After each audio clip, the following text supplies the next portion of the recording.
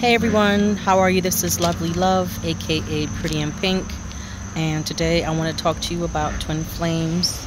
I've been on this journey myself for quite a while, and I would like to get into my story another time, maybe not today, but I do have a lot of old videos from around maybe 12, 13, 14 years ago, after I've experienced my first major spiritual awakening.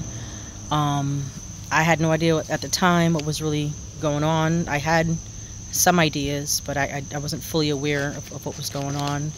I do have more clarity now, and maybe at another point I can get more into the journey. And I'm thinking that there may be a lot of helpful things that I went through that can help many others who are pretty much new to the journey. So let's get into it. Today I do want to start helping some people now though, and I have noticed that there's a lot of people who are going through a lot of suffering, and they're not sure what to do about their twin flame or the journey that they're on. So I don't have a lot of time right now, but I do want to get something started. Maybe you guys can send me your questions, and during the week I can go ahead and respond to those by video, and just connect. Okay, so the first question that I wanted to start with is, why does your twin flame stay with their karmic? Or why is your twin flame not attracted to you, is blocking you, or just not coming around or speaking to you or anything like that? And my response to that is, your twin flame is more attracted to their karmic or someone else because they simply are not attracted to you, or they are not magnetized by you. And there's a reason for that. Sorry. And they do not choose this other person because your twin is of a low vibration or needs healing. That's not the reason why. I don't care what he's going through or what issues he may have. None of that has anything to do with why your twin is with a karmic. I hear some people say, oh, she's of a low vibration and he's of a low vibration, that's why they're together. It literally has nothing to do with that. They choose their karmic because they are literally repulsed by you. And we will go into why that is and how we can correct that. We refer to ourselves as the divine feminine, positive polarity, the more spiritual twin. But however you choose to define yourself, you are pushing your twin away with your mind energy. You are of the same soul frequency. Your minds are literally polar opposites. I'm in a very lively neighborhood, so you're going to hear a lot of lively things going on. Yeah, but your mind are literally of polar opposites. So the frequency of their mind is irrelevant. You are not attracting and magnetizing your twin because you are repulsing them with your mind energy. Take the mental focus off of the other person. Okay? And do not focus on them, and that does not mean you are going to focus like just on yourself. What you are going to do is you need to focus on your spiritual journey and focus on your soul, having more of a presence. Okay? And we can get more into that, how we can do that. Get out of the duality mindset of you and him. All that exists is you. You exist in two polarized bodies. Your focus should solely be on your soul, which animates both bodies. You are your twin, and that's kind of like, I don't know if anyone has played any like simulation games or anything like that.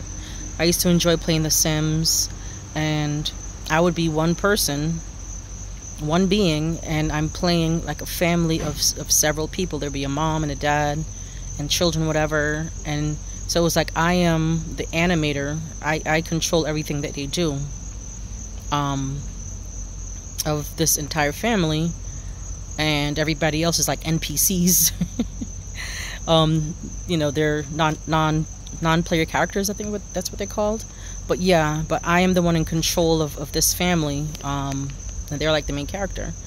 But yeah, that's you and your twin. It's basically one soul, or one higher mind, or whatever you want to call it, that's in control of both of you. And you're of this, literally the same soul frequency, not similar, the exact same soul frequency. So you are stuck in obsessive mental energy. Let the other person go mentally. They aren't going anywhere spiritually. They literally are you.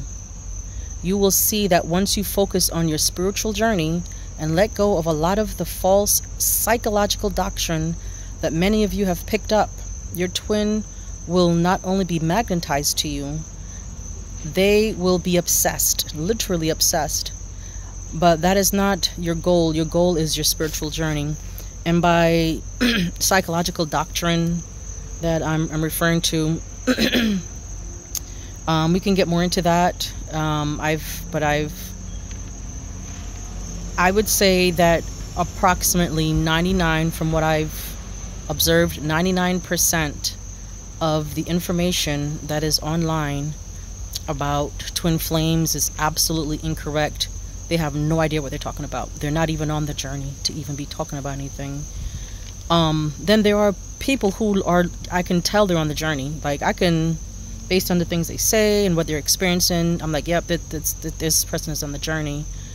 And because they're listening to so much falsehoods, they're literally running fast speed in the wrong direction based on what other people that's not on the journey are even saying. So